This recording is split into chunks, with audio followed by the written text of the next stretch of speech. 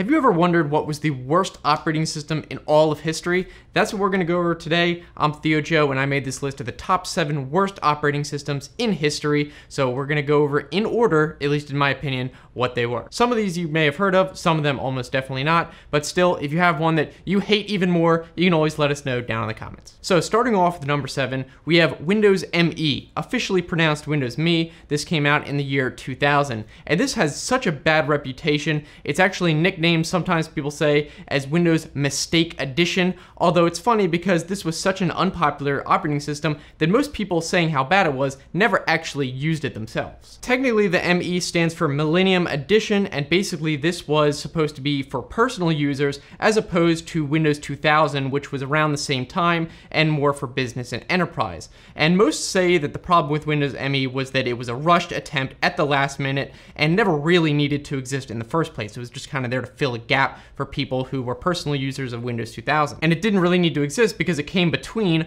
Windows 98 and Windows 98 SE, which was superior before it, and then it was followed by the far superior Windows XP, which again, obviously became extremely popular. So there was kind of that weird middle ground. And Windows ME had a reputation of crashing, being slow, and having a lot of performance issues, bugs, and just a reputation of being terrible in general. So in that super short life cycle, there wasn't really any time to improve it or fix it by the time XP came out, and it had such a small market share that most people hearing the reputation just stuck with Windows 98, didn't even bother using it. I was able to actually boot Windows ME into a virtual machine, and I think it just looks like any other version that's old of Windows. So it looks almost exactly the same like Windows 2000 that I remember using in school, but Microsoft did actually add a lot of features to it. For example, Internet Explorer 5.5, it had Windows Movie Maker, which made it so anyone could edit videos, and it also had a bunch of hideous Windows Media Player themes and skins. I mean, honestly, what are these? These are just truly bizarre. So yeah, Windows ME definitely goes down to history as one of the worst versions of Windows. Moving on to number 6, we have MS-DOS version 4.0.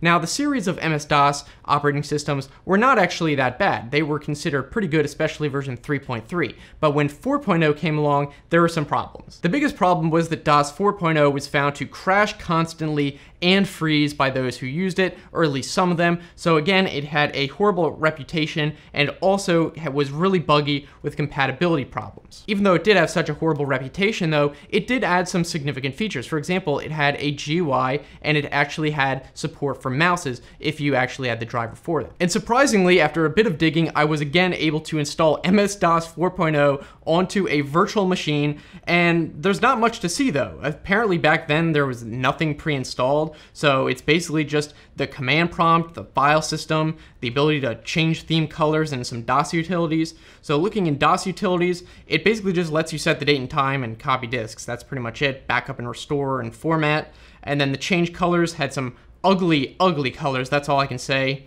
You had the file system, which was basically just a file explorer program, which kind of shows directories and files within it. And there's not much in the file system. You can see that there are some old programs you might recognize though, such as checkdisk. And then the command prompt is pretty much what you'd expect. It looks really similar to what we have today, so just even fewer commands.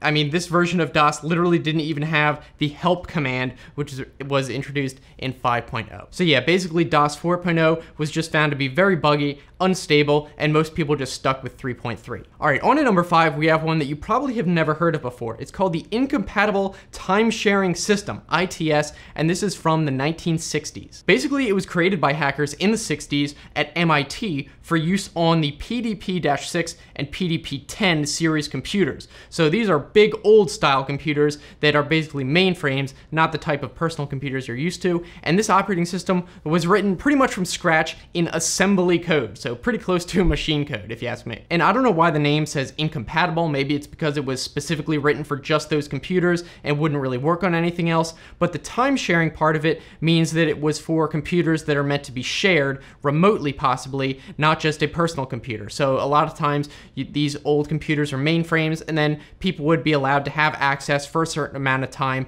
on those computers and use it. Now, this operating system being so early in the computer era was not necessarily bad for its time. However, if looking back at it, it was missing a lot of stuff that we take for granted today and can't imagine not having. For example, there was a flat directory structure, which basically meant that there were no subdirectories whatsoever. Every user got one directory. That was it. You had to put everything in there, no organization whatsoever. Also, apparently, it only allowed files to have exactly a 6-character file name, and it was monocase, which means that you couldn't have different uppercase and lowercase letters. It didn't matter. Another interesting thing is that security was basically non-existent. There were no passwords initially, so anyone could log into anyone else's session, but it was apparently polite to log in so that people could see you wanting to get on. I don't exactly know how it worked, but there were no passwords. And also that meant that anybody could edit anyone else's files in their other directories, even the system files and source code. So if someone was malicious, they could literally just go in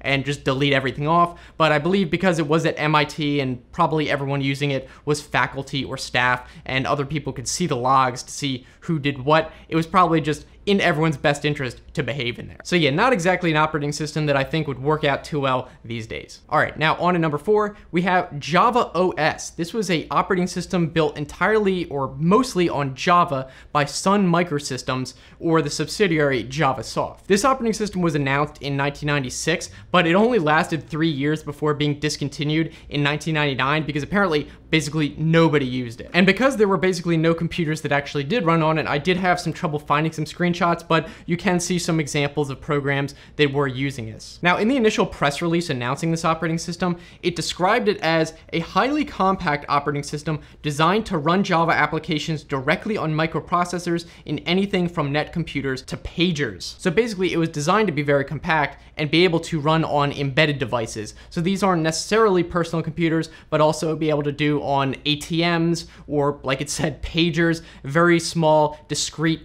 purpose-built devices. And it was actually licensed by several major companies, but apparently they never actually used it, even though they licensed it. Also, from what I've read, because the operating system was written in Java as opposed to C, which was like most other operating systems, people said that this operating system would have tended to run a lot slower than the other operating systems, so that probably didn't help anything. Based on what I could find, really the only computer that ever did actually run on it was the Java Station computer, which was created by Sun Microsystems themselves.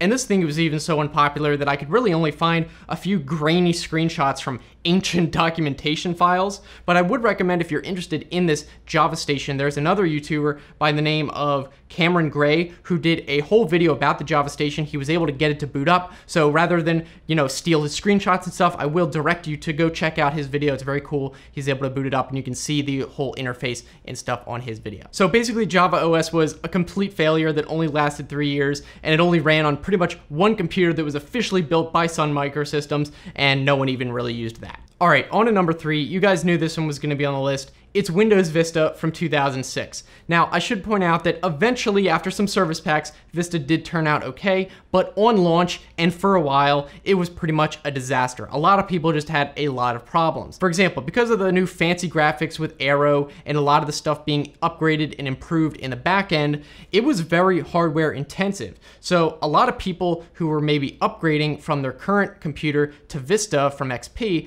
they would notice that Vista would run a lot slower on the equivalent hardware. So they thought that, well, Windows Vista just sucks, but really it was probably just their computer. But at the same time, it wasn't exactly their fault because you kind of expect a certain level of performance if you're upgrading. Also, because a lot was redone on the back end, there was compatibility issues which relied on equipment manufacturers to update the drivers that you could download, and sometimes they were slow to do this or didn't do it at all. So maybe your keyboard or mouse, if it didn't get an update, you wouldn't be able to use it as well. And apparently even more central device manufacturers for core components like NVIDIA for graphics cards, even though they did update the drivers, they caused crashes and stuff, so there was just a lot of problems with the drivers overall. Another thing people didn't like is the user account control. This was a really great feature in terms of security, but it was so new, and people just found it very annoying and intrusive because every time you would try to do something, it would pop up a prompt to do it, and it would just be annoying. And perhaps it was too intrusive, because even now, these days, on Windows 10, I think it's a lot better. I even have my UAC set to maximum on Windows 10, and I believe that pops up way less frequently than it did on Windows Vista back in the day. And there were some features that I actually really liked. For example, the gadgets pane.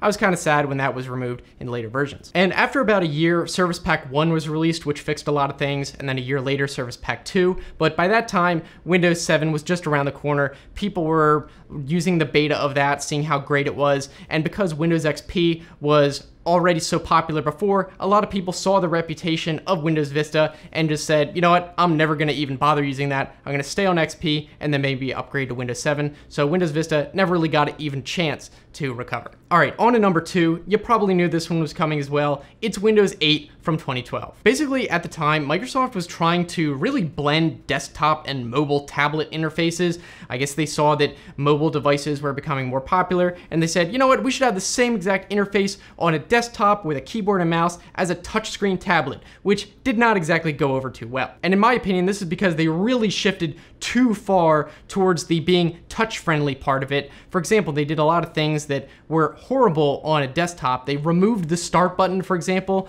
They had the start menu become just a full screen start screen. And while yes, this may have played out well if you were using a touchpad device, on a desktop, it really just didn't translate. Windows 8 also had the new Metro style apps, which are now known as Universal Windows Platform apps. And these were a bit confusing as well because they would open in full screen, but they had no way to minimize or close out. There was no close out or minimize button on these, so people were really confused by them. There was also the Charms bar, which had to be accessed by swiping from the right or moving the cursor over, but it was not really intuitive. There were no real instructions on how to use anything, so if someone came up to the computer and didn't know how to access those things, they would just not be able to access them. Another really weird thing was that you could get to the desktop interface, but only by clicking on the desktop tile on the start screen, and there was no way to boot to the desktop by default. And once you were there, there was no start button, so it was not exactly clear how to get back to the start screen. You had to basically press the Windows key on your keyboard, which is not intuitive at all. I almost never use that key anyway. Now, eventually, Microsoft did release Windows 8.1 in 2013, which improved a lot of the Windows interface for keyboards and mouse. For example, it brought back the start button, which would open the start screen, so there was still no start menu, but at least the button was there. It also allowed you to boot to the desktop by default, and also they later added the close and minimize buttons to Windows Store apps. So obviously a lot of people found this super confusing coming from previous versions of Windows, though it wasn't all necessarily bad. There were actually some good additions. For example, the fast startup feature, which allowed much faster boot times. There were task manager improvements. There was an upgraded Windows Explorer. It also included Windows Defender built in, which was a reasonable antivirus. There was also support for DPI scaling if you had different monitors of different sizes, and there was also cloud syncing settings. So a lot of features, but because it was so unintuitive and just had such a bad reputation, a lot of people didn't even bother upgrading. I know I didn't. I just stuck to Windows 7. I was like, I am not even gonna touch that. I did try, I think, one computer that was using it. It was so bad that I didn't even want to use it at all. All right, so finally, on to number 1. In my opinion, the worst operating system in history. We have Lindows from 2001.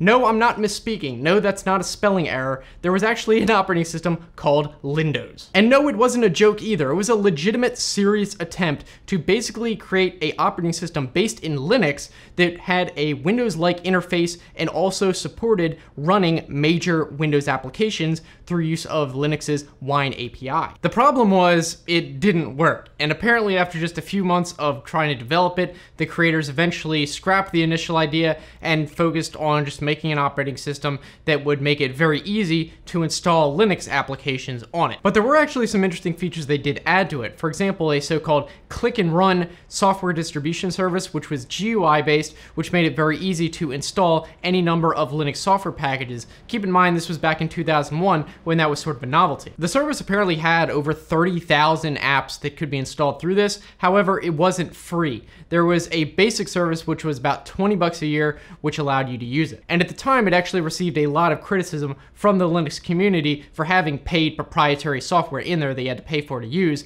which was kind of against the whole idea of the Linux community, I guess. Also, Microsoft wasn't exactly happy about this whole thing either because of the name, I guess, so they actually sued the creators of Lindows and actually lost. The court sided with the Lindows creators. However, Microsoft eventually settled by supposedly paying $20 million to them to buy the rights to the name Lindows. So then the operating system was renamed to Linspire, which is what it's still called today. So it wasn't like this was just some random hobby project. It actually did get a sort of amount of recognition, and actually companies bought it, and has changed hands in terms of ownership over the years. So it is a legitimate operating system. It just never really became popular because of all the criticism, and well, it's just kind of a weird concept. And there's plenty of other way more popular distributions of Linux, such as Ubuntu, so it really just never took off, which is probably why you've never heard of it. So let me know down in the comments if you have an operating system that you think should have been #1, or you think that should have been on the list in the first place. Let me know down there. If you guys want to keep watching, the next video I'd recommend is one I made recently talking about Windows features